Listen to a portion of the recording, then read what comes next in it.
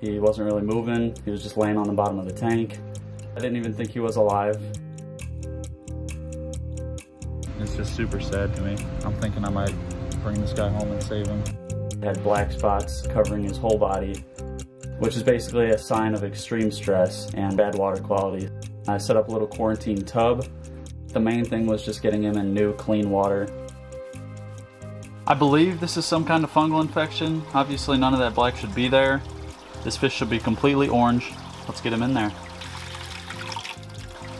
There you go, buddy.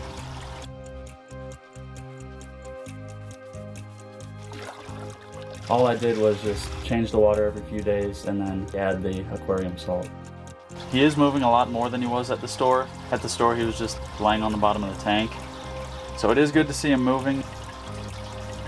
That makes me think that this guy is going to make it.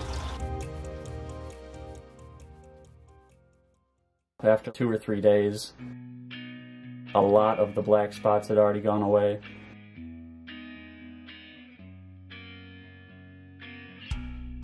And then after about a week, he was bright orange and moving around a lot. I kept him in the quarantine tub for another week or so, just to make sure he was completely good. By the time he was all healed up, I had already set up a new aquarium for him.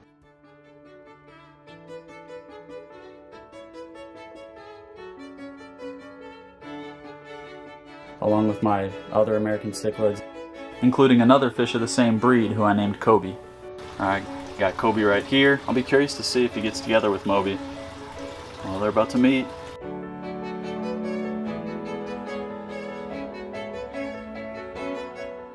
They just immediately took to one another. They always stick together. I like to think that they're long-lost brothers.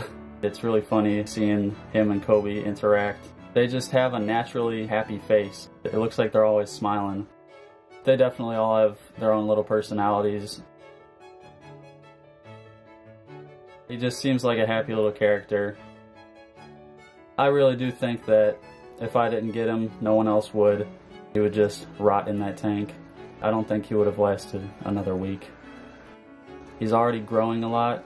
He's starting to catch up to Kobe in size. He's gonna keep living a happy life. And I'm gonna do what I need to do to make that happen.